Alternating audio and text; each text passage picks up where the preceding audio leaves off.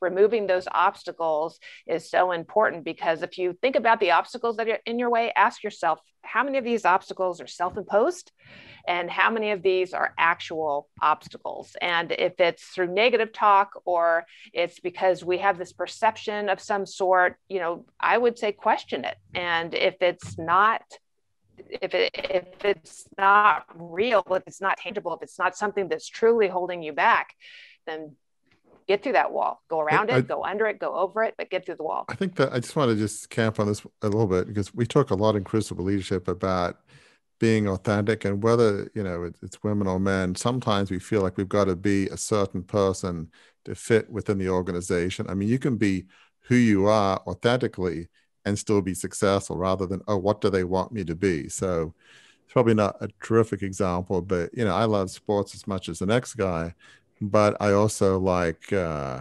history and music, and that's not the typically let's hang out in the pub or the bar and swap interesting history anecdotes.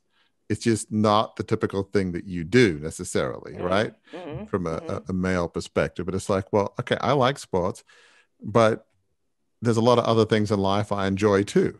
I wouldn't say I'm an Sure. artist, but I grew up in a family that loved art and music. I mean, there's, rather than thinking, oh, well, that's not going to go over well in this environment, like, you know, my impression is FBI agents don't, sit around talking about, gee, what's your favorite, classical music composer or something, maybe they do, but rather than saying, gosh, I like classical music, therefore I better not tell anybody because I'll just get razzed. And, it's like silly stuff. Just be yourself, whatever it is you enjoy. Does that make sense? Stop being so afraid of what everybody else thinks you should be, That's where we as leaders, we lose our authenticity by taking on the traits of others Mm-hmm. because we want to fit in.